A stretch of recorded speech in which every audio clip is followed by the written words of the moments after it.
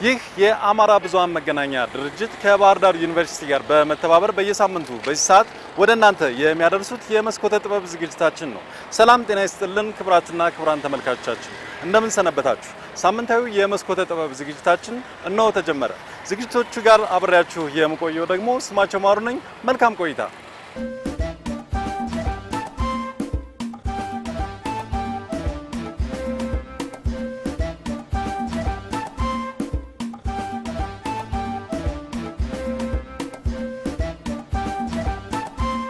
ባህር ዳር ዩኒቨርሲቲ እንግዲህ የምርምር ስራዎችን በማዘመንና በማስፋት ረገድ ከፍተኛ ስራዎችን እየሰራ ነው የሚገኘው። ከነዚህም መካከል እንግዲህ በባህር ዳር ዩኒቨርሲቲ ቴክኖሎጂ ተቋም ውስጥ የሚገኝ አንድ ቤተ ሙከራን የተመለከተ ዝግጅት አዘጋጅተናል። እሱን ተከታትለን እንመለስ።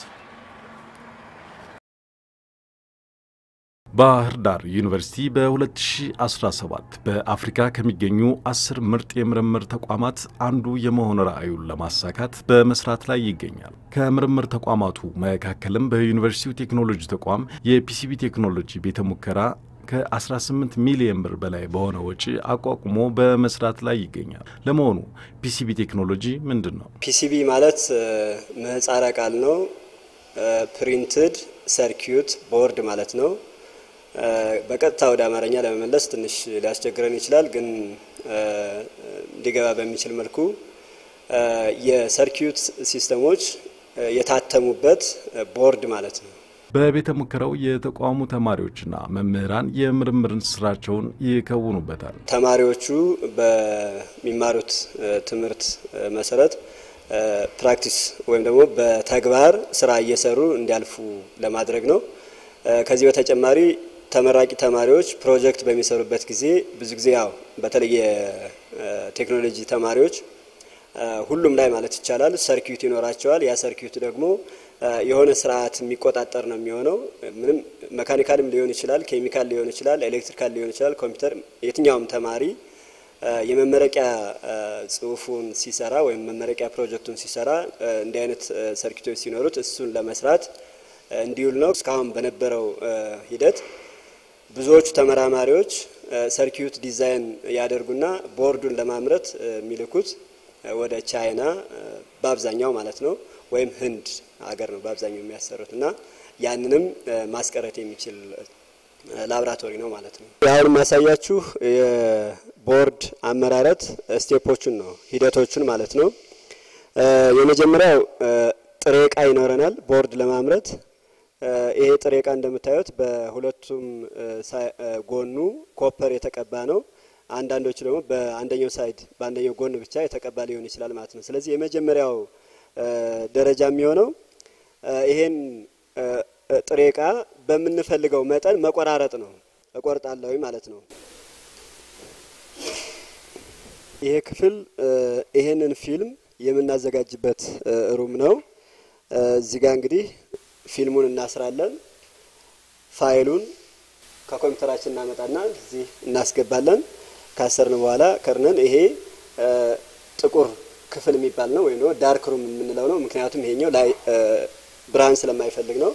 የራሱን ደቂቃ ይፈጃል። አሁን ብዙ ከ30 እስከ 35 እንደ ኮምፕሌክሲቲው እዚህ ጋር እንዳለው የሰርኪዩት መጠን ሊወስድ ይችላል ማለት ነው። ስለዚህ ይሄን እዚህ ጋር እናመርትና እንጨርሳለን ማለት ነው። እንዳየነው ፊልሙን አዘጋጅተናል። ቦርዱን በምንፈልገው መጠን ቆርጠናል።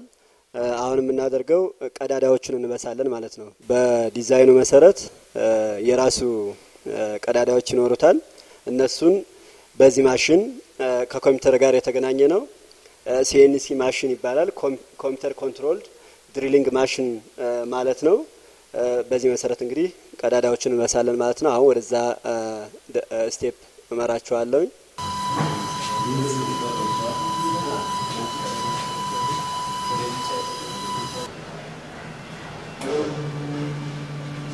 ቦርዳችን እንግዲህ በዲዛይኑ መሰረት በስተናል ወይም ድሪል አድርገናል። ድሪል ስናደርግ እዚህ ጋር ቀዳዳዎቹን ሲያወጣ ከውስጥ አዋራዎችም አብረው ስለሚወጡ በእጃችንም የተነካካ አሻራዎች ስለሚኖሩ እነሱን ማጽዳት እና ንጹህ ማድረግ ስላለብን ይሄ ማሽን ይሄን ስራ ለመስራት የተዘጋጀ ነው። ብሩሺንግ ማሽን ይባላል ወይም ክሊኒንግ ማሽን እንለዋለን ማለት ነው። ስንይዘው በጥንቃቄ መያዝ አለብን። በእጃችን እንደዚህ በርግጥ አንይዘውም። የምንሰራው በግላቭ ጓንት አድርገን ነው።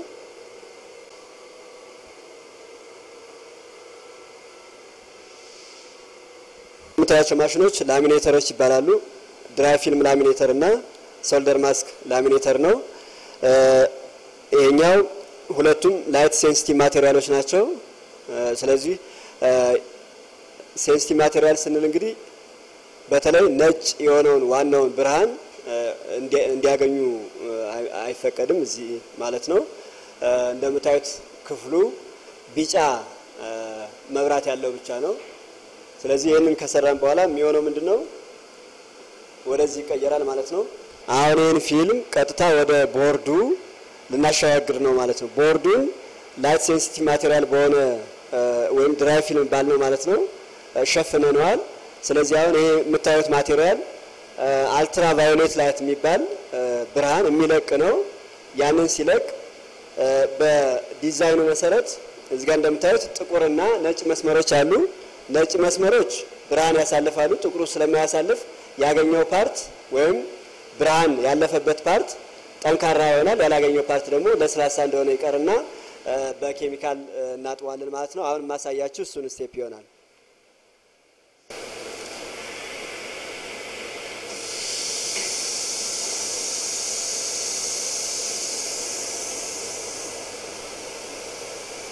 በሰናል እናወጣዋለን ማለት ነው።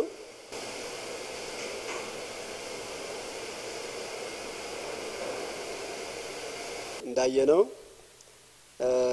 ውስጥ አንድ ማጠቢያ ማሽን አይተናል። እሱ የመጀመሪያውን ሌየር ያጥብልናል። እዚህ ጋር ያያችሁት ኮፐሩን ሙሉ በሙሉ ያጥበዋል ማለት ነው። ከዚህ በመቀጠል ከላይ አሁንም ኮፐሩ ከታጠበ በኋላ የሚቀረውን የድራይ ፊልሙን ጠንካራውን ፓርት ክፍል በዚህኛው እናጥባለን ማለት ነው። ስለዚህ ሙሉ በሙሉ ኮፐሩ የምንፈልገው ኮፐር ብቻ ይቀራል ማለት ነው።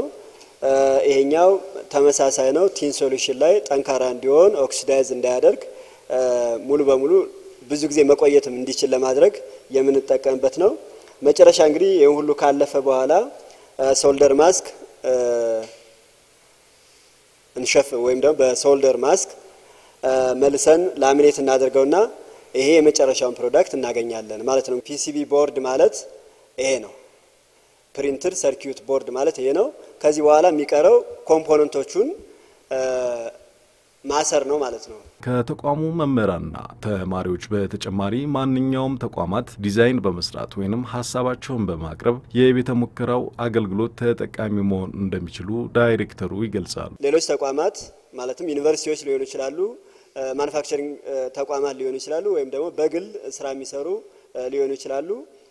ዲዛይን ሰርተው ወይም ደግሞ ሐሳባቸውን ወደኛ ቢልኩ ዲዛይኑን ሰርተን ቦርዱን ለማምረት ይሄ ላብ ሙሉ በሙሉ በቂ ዝግጅት አድርጓል ማለት ነው። በመከታተል ላይ ያላችሁት የአማራ ብዙሃን መገናኛ ድርጅት ከባህር ዳር ዩኒቨርሲቲ ጋር በመተባበር የሚያዘጋጁትን የመስኮተ ጥበብ ዝግጅታችንን ነው።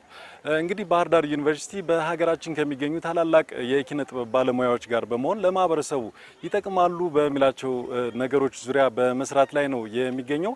ከሰሞኑም አንድ ታላቅ ዝግጅት ነበር በባህር ዳር ዩኒቨርሲቲ ውስጥ።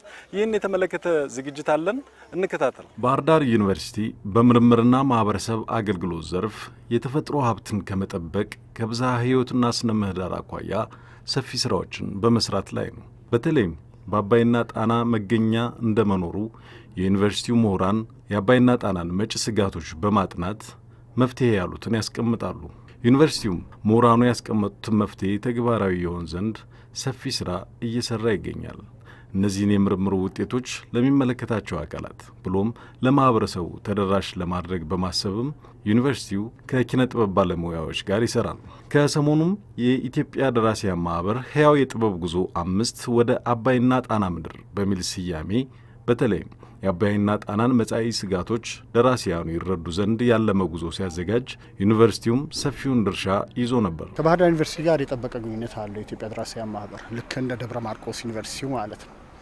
እና እንዲሁ ስንነጋገር ባህር ዳር ዩኒቨርሲቲ በጥበቡ ብቻ ሳይሆን በሌላም አቅጣጫ በርካታ ስራዎች እንደሚሰራ ባህር ዳር ዩኒቨርሲቲ ስሙ እንደሚያመለክተው ከጣና ሐይቅ ጋር ከባህሩ ጋር በጣም የተቆራኘ ግንኙነት አለው እና ይሄ አካባቢ በዩኔስኮ ብዝሃ ሕይወትነት ተመዝግቧል በአሴር ሆኖ የሚል ነገር ነበር ውይይታችን ላይ እና እኛ አላወቅነው ወተንም ደግሞ ወደ ከተማው አካባቢ ጠየቅን ብዙ ሰው አቀው እና ይሄ ነገር እንዴት ነው ስንት አመቱ ነው 3 አመቱ በ3 አመት ውስጥ ብዙ ነገር መሰራት ነበርበት ስለዚህ ጣና ብዝሃ ሕይወቱ ይሄ ያገኘው ስታተስ ያገኘው ቦታ ያገኘው ከፍታ በዩኔስኮ ቅርስነት መመዝገቡ እንዲዘመርለት ያስፈልጋል የጥበብ ስራ እንዲሰራለት ያስፈልጋል ስለዚህ celebrating the uncelebrated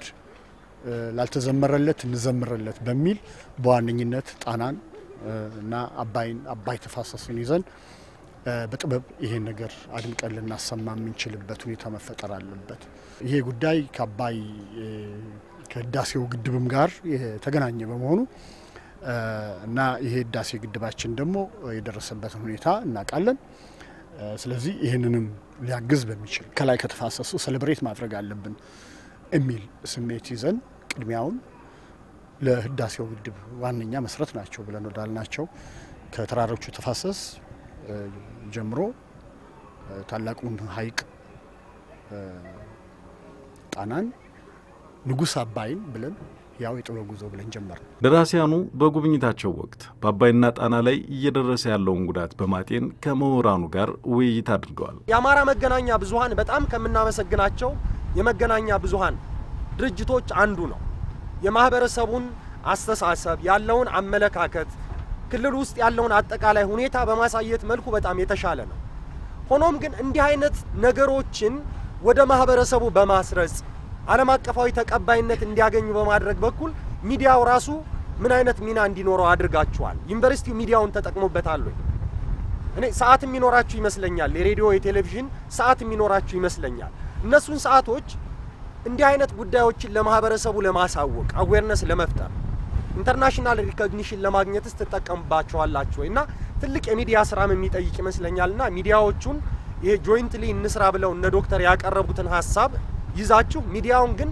ትልቅ ስራ እንዲሰራ ብታደርጉ መልካም ነው ላለው እናንተ ምሁራኖች አጥንታችሁታል ሐሳቡን ደርሳችሁበታል ምናልባትም ይሄ ዩኒቨርሲቲ ከተቋቋመ 20 አመቱ ነው ሸልፍ ውስጥ ነው ያስቀመጣችሁት ወይስ ለመንግስት ነው የሰጣችሁት ይሄንን ነገር መንግስት ምን አላችሁ ምን መልስ አገኛችሁ ቀጣዩን ስራ እኮ መስራት ያለባችሁ ያጠናችሁትን የደረሰባችሁ ያደረሳችሁበትን ግኝት ለመንግስት አቅርባችሁ ፍጻሜውን መከታተል የእናንተ ጉዳይ ነው የምሁራን ጉዳይ ነው የህዝቡ አይደለም የገበሬ ማህበሩ አይደለም ምሁራን የገበሬ ማህበሩ ውጤቶች ናቸው የህዝቡ ውጤቶች ናቸው እና ይሄንን በይበልጥ ልሰሩበት የምትችሉ መንግስትን ሰንጋችሁ ይዛችሁ በዚህ ላይ ስተት አለ ችግር አለ አቁም ብላችሁ መምከር መገሰጽ የምትችሉ እናንተ ናችሁ ደንገል ራሳችን ይሄ ፊላ የሚባለው ጉዝጓዝ ማለት ነው እቺ ቀጭኗ አንሳር መጣ ብለን ልጆችን ይዘን እነሱን ጠጋርገን ራሳችን እንኳን እያጨድ ምንወስድበት ውሃ አሁን እነዚህ ታንኳዎች ብቻ መቀመጫ ሆኗል የብረት መርከቦች እነዚህ ማለት ነው እሱ ሸሽቷል የለም ድንጋይ እንዲጫፍ ሆነን ማናገኘውን እንትን አሁን ድንጋይ ነው መሃል ድረስ መግባት ይቻላል እሱ ሁሉ ዲግራዴሽኑ ምን ያህል እንደሆነ ለማየት ያለሁኝ በጣም አሳሳቢ ነገር ነው ያለው እነቱን ለመናገር አበራ አልቅሷል ድጋሚ አልቅሰን ሰው ማሳዘን አይገባን ይሆናል እንጂ አካባቢ እንደማውቅ የሚያስለቅስ ነው ይሄ አካባቢ ልነግራችሁ አልችልም እንዴት እንደነበረ ካረር ነው የመጣሁት 30 አመት ያህል እዛ ቆይቻለሁኝ ዓለምያ ሲደርቅም በአይኔ ያየው ነው የደረቀው በነበረበት ጊዜም እንዴት ነበር ስንል የዚህን ትልቅ ጀልባዎች ትልቅ መርከቦች አሁን እንጂ በጀልባዎች ገበሬው ከ5 ኪሎ ሜትር በላይ በዶንያ ድንች እንጨት እህል እየጫነ የሚሄድበት ነበር ያ ኃይል በዛ ውሃ የሚጠቀመው አካል ቀላል አልነበረም ከ83 በኋላ በ84 ጀምሮ እስከ 96 የካቲት ድረስ በቀን 120 የሚያክሉ ሞተሮች ውሃውን እስከ 20 ኪሎ ሜትር በተለያየ አቅጣጫ እየሳቡ ለጫት እርሻ ነበር የሚጠቀሙበት 93 ድረስ መርከቦች ሄዱበት ትንንሽ ጀልባዎች ሄዱበት ነበር ከጅቡቲ የመጡ እነሱ ጋር ክረምት በጋ ሲሆን እኛ ጋር ክረምት ሲሆን ማረፊያ ቦታ ነበረ። የአካባቢው ወጣቶች በትርፍ ጊዜያቸው እዛ ነበረ ሲዝናኑ በጀልባ እየተንሸራሸሩ የሚያሳልፉበት የነበረው። መጨረሻ ላይ ግን የካቲት አንድ ቀን ሄደን ስናይ አይ ለ6 ወር ያህል ለከተማው ህዝብ እንደምንም ትዳረሳለች ተብላ እየተጠበቀች የነበረችው ውሃ 12 ሰዓት ላይ እዛ አካባቢ ያለው የውሃ ልማት ተረኛ ሰራተኛው አረ ደረቀ ምንም ውሃ የለም ብሎ ነው ደውሎ የቀሰቀሰን። እንዴ ትላንትና መተን አይተነዋል አልነው። ምንም የለም አለ። 12 ሰዓት ስንሄድ እውነትም ባዶ መሬት ነው ያለው። ስለዚህ አሁንም ካለው ችግር አኳያ ጊዜ የሚሰጠው ነገር አይደለም። ደንገሉ አንድ ትልቅ ጸጋ አንድ ሀብት እንደሆነ እየተነገረ ነው። አሳዎችም ሊኖሩም ሊረቡም የሚችሉ በሱ ስር እንደሆነ ተነግሮናል። ጣሊያን በዚህ አጭር ቆይታው ያው ብዙ ጎጂ እና አሳዛኝ ጎኑ እንዳለ ሆኖ የባህር ዳርን ከተማ በጣና ውሃ ለመክበብ የተሰራ ስራ እንደነበረ ይታወቃል። እኔ አላቅም እነጋሽ ከበደ ደርሰውበታል። እርድ ተብሎ ከአባይ ጀምሮ ወደዚህ ወደ ቀበሌ አሁን 16 እስከሚባለው ድረስ ጉዶባር ይበላል። እዚያ ደርሶ ነው የቀረም። ነገር ግን ከጣና ጋር ቢገናኝ ኑሮ ባህር ዳር ደሴት ነበረች፣ ውበት ነበራት። አሁን ያ ውሃ በጋ ትልቅ ጉዳትና ለማህበረሰቡ ይሸታል፣ ይገማል፣ ከፍተኛ ጉዳት አለው። አንድ ግለሰብ የዩኒቨርሲቲ መምህር ተነስተው መጀመሪያ ሄዳ አካባቢ የነበረውን እንትን ደንገል እየተከሉ እንዴት አርገው ውብ እንዳረጉት እኔም ሌላውም ሰው ምስክር ነው። አሁንም ሰውየው የደንገል እንትን ጭነው በመኪና በምን ሲኳትኑ አያለሁ። ዩኒቨርሲቲው እንዴት ነው ያንን ሞዴል እያየ በአንድ ግለሰብ ተነሳሽነት ያን ይገማ ወደ ዩኒቨርሲቲው ሲገባ ራሱ ከላይ ደግሞ ቆዳ የሚሰሩ ሰዎች ስላሉ በጣም አስቀያሚ ነበርና አንድ ግለሰብ እንዲህ እየሰራ እየታየ ዩኒቨርሲቲው በምን ደረጃ እያሰበ ነው?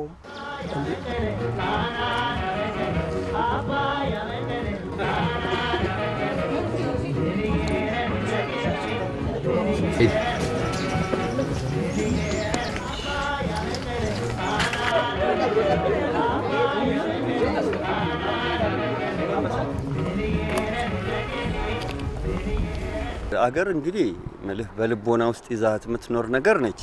እንደ ቱሪስት በካሜራ ቀርጻ አትይዛት። የዞርክ ስላየ የምትገባ ነገር አይደለች። ማገር ረቂቅ ናት፣ ጥንታዊት ናት፣ ታሪካዊት ናት እና የማንነታችንም ራሷ ምንጭ ናት። ግን እንዲህ አይነት ቦታዎችን ስትጎበኝ ደግሞ ያንን ከሀገርህ ጋር ያለህን ግንኙነት እና መስተጋብር ያነሳሳዋል፣ ያጠብቀዋል።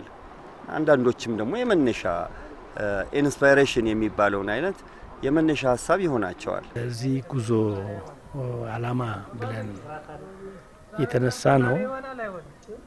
አብዩ እኛ ከህብረተሰቡ ከጉዟችን ከአካባቢያችን ከተፈጥሮ ከምናገኘው ገጠመኝ ምን እንማራለን፣ ደራሲው ምን ይማራል የሚለው አንዱ ትልቁ ጥያቄ እሱ ነው። ከዛ በኋላ እኛስ ምን የቀሰምነውን ያወቅነውን የተገነዘብነውን የታዘብነውን በብዕራችን እንዴት አድርገን ለህብረተሰቡ መልሰን እናደርሳለን የሚለው ሁለተኛ ዓላማ አድርገን የተነሳ ነው። በዚህ መሰረት እጅግ በጣም በርካታ የሆኑ ግንዛቤዎችን ወስደናል። አባይና ጣናን በመታደጉ ረገድ የኢትዮጵያ ደራሲያን ማህበር ከከፍተኛ የትምህርት ተቋማቱ ጎን እንደሚሰለፍ ይናገራሉ ዶክተር ሙሴ ያዕቆብ። እዚህ ጉብኝቱ ዋና መቋጫው ዞረን ተመልሰን መሄድ ብቻ አይደለም፣ ወይም ይሄ ችግር አለ ብቻ ብለን አይደለም እናቆመው።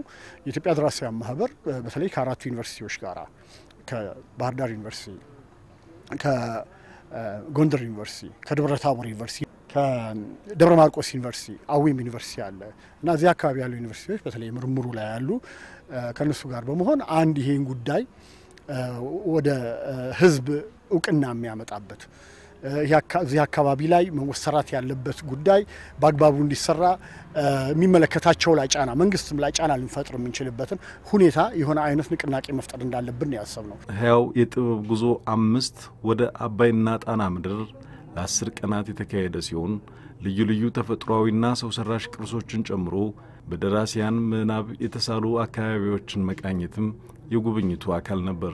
በዚህ ሁሉ ውስጥ ደግሞ የደራሲዎቻችንን የመጽሐፍ መቼት አልዘነጋንም። አባይ ከበረሃው ከህዳሴው ግድብ ከህዳሴው ድልድይ ከህዳሴው ግድብ አይደለም አባይ ከበረሃው ጀምረን የሰብለ ወንጌል አባ ለምለምኔን የመጽሐፉን መቼት የፍቅር እስከ መቃብር እሱን ዘክረን ተነሳን። ደብረ ማርቆስ ከዛ ወደ ጮቄ ሄርንበት እና ያልቃ ግብርሃናን ደብረ ታቦር ላይ የአቤ ጉበኛን ደግሞ በተለይ የመጽሐፍት ቤት መስራት እስከ ማስቀመጥ የደረስንበት የስማላ ጊዮርጊስ ጉዞ ነበር። እንግዲህ እነኚህ ስንመለከት ጻፍቶቻችን ተዘክረዋል። በዋነኝነት ግን የተነሳ ነው ጣና ብዝሃ ህይወቱ በሚል እንግዲህ በተለይ ለህዳሴው ግድብ ካላቸው አግባብ አንፃር ይዘን የተነቃነቅንበት ሁኔታ ነው ያለው። ምንድነው ጮቄ ላይ ያየነው ችግር? ይሄ የውሃ ማማ የተባለ ታላቅ ተራራ ታላቅ የውሃ ገንዳ በሚደርስበት ሰዋዊ ልማት ሰባዊ የተፈጥሮ ማመንመን ውሃው እየደረቀ ሊሄድ የሚችልበት ሁኔታ አይተን ተገንዝበናል። ምሁራኑ አስረድተውናል።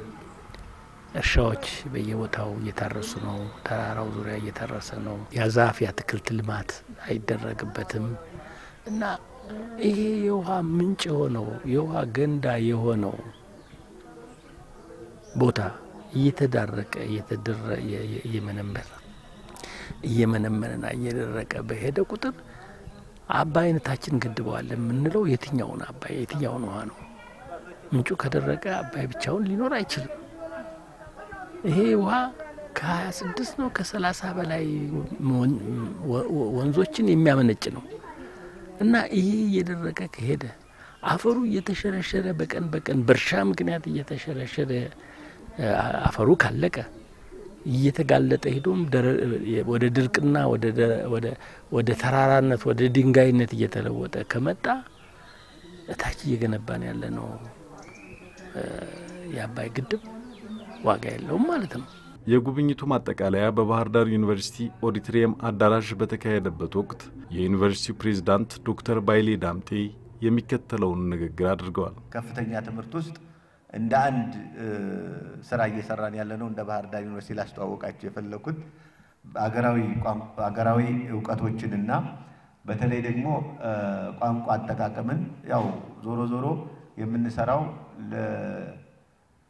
ለማህበረሰብ እድገት ነው። እድገት ደግሞ ያው ሶስት ነገሮች ሲሟሉ ብለን የተረጎምነው አንደኛ ጤነኛ ማህበረሰብ ስንሆን ጤና ሲኖረን ጤነኛ ያለው ማህበረሰብ ሲኖር፣ ሁለተኛ ኢኮኖሚው የተሻለ ሲሆን የተሻለ ገቢ ሲኖረው፣ ሶስተኛ ያው እነዚህ ሁለት ነገሮች ገቢም ሆነ ጤና የሚገኘው ዕውቀት ሲኖር ነው። ዕውቀት ደግሞ የሚተገበር ዕውቀት ሲሆን ነው ብለን ነው የተረጎምነው።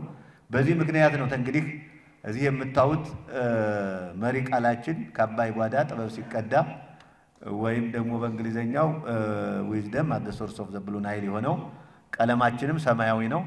ሰማያዊ ቀለማችን ያው በእኛ ትርጓሜ አንድን ዕውቀት አንድን ክሎት አንድን አመለካከት ከናንተ ከተላላቆቻችን ሰምተን ለቀን ተቀን ድርጊታችን ስናውለው ያው ጥበብ ይሆናል ብለን ተርጉመን ዕውቀትም ክሎትም አጠቃላይ ስብናም ወደ ቀን ተቀን ድርጊታችንን የሚመራ ካልሆነ ያው ዋጋ የለሽ እንቅስቃሴ ነው ብለን ተርጉመን የመረጥነው መርህ ነው። መሪ ቃላችን እንደሚለን ያው ትምህርት መጀመሪያ ከባቢን ማወቅ ነው።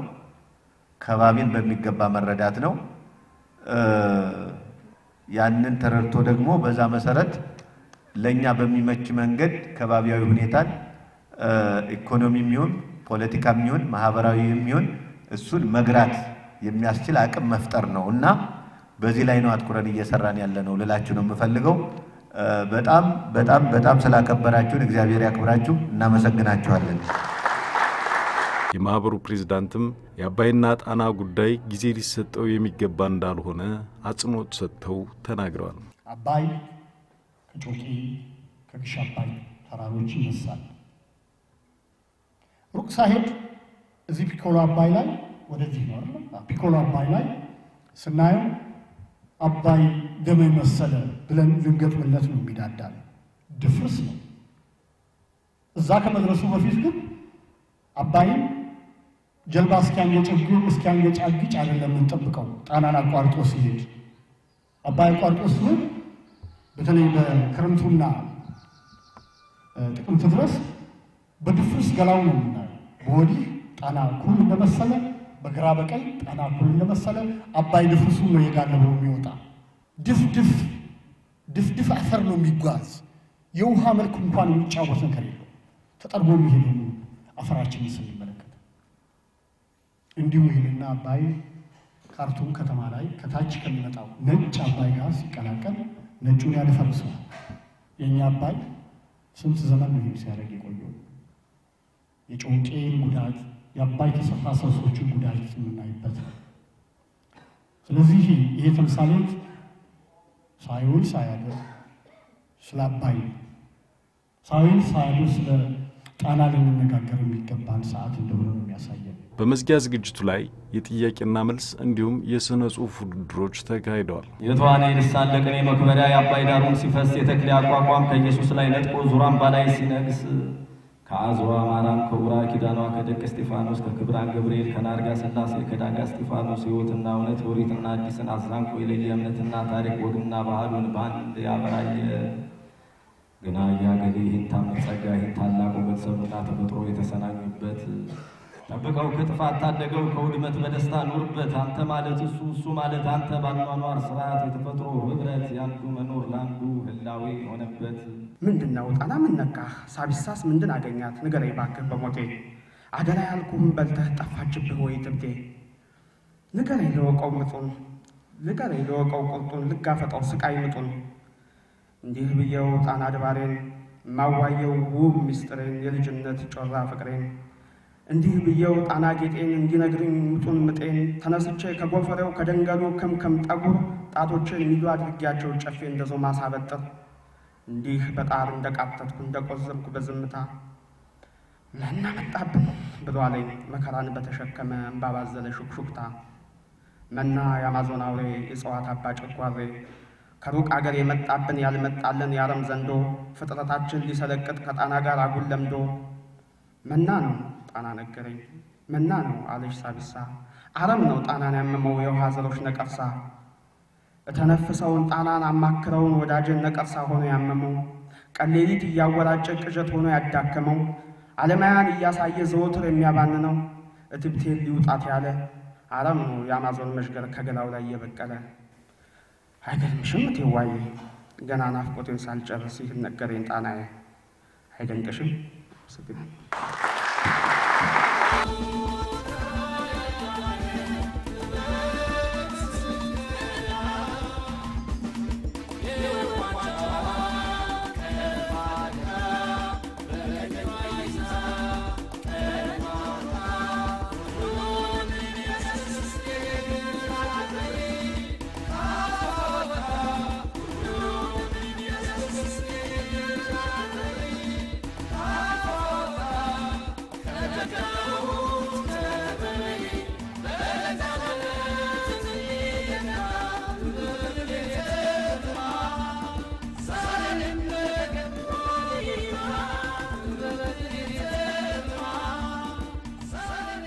በኢትዮጵያ ደራሲያን ማህበርና በባህር ዳር ዩኒቨርሲቲ እንዲሁም በሌሎች ተቋማት ትብብር የተዘጋጀው ሕያው የጥበብ ጉዞ 5 ወደ አባይና ጣና ምድር በዚህ መልኩ ቢደመደምም የታላቁ አባይ ወይንም በደራሲያኑ አጠራር የንጉስ አባይና ጣና ህልውና መቃወስ ግን እንደቀጠለ ነውና ተግባራዊ ርብርቡም ሊቀጥል ይገባል። እንግዲህ ከዝግጅቱ እንደታዘብነው አባይና ጣና በትልቅ ስጋት ስር ነው የሚገኙት። አባይና ጣና ብቻ ሳይሆኑ በየአካባቢያችን የሚገኙ ወንዞችና የተፈጥሮ ሀብቶች በትልቅ ስጋት ስር ነው ያሉት። እነዚህን የተፈጥሮ ሀብቶች የመጠበቅና የመንከባከብ ኃላፊነት ደግሞ የማንኛውም ዜጋ ኃላፊነት ነው። የባህር ዳር ዩኒቨርሲቲ ግዴታ ብቻ አይደለም፣ የደራሲያን ማህበር ኃላፊነት ብቻ አይደለም። ማንኛውም የትምህርት ተቋማት እንዲሁም ደግሞ የመንግስት አካላት እንዲሁም ማንኛውም ዜጋ ተፈጥሮን በመጠበቅና በመንከባከብ ረገድ የየበኩሉን ድርሻ ሊወጣ ይገባል። የዛሬው ዝግጅታችን መልእክት ነው። እንግዲህ ተመልካቾቻችን የዛሬው መሰናዷችን ሊጠናቀቅ ግድ ሆነ። ከዝግጅቶቹ ጋር አብሬያችሁ የቆየሁት ስማቸው ማሩ ከካሜራ ባለሙያው መብራቱ አለልኝ ጋር በመሆን ነበር። እስከ ሳምንት፣ መልካም ሳምንት።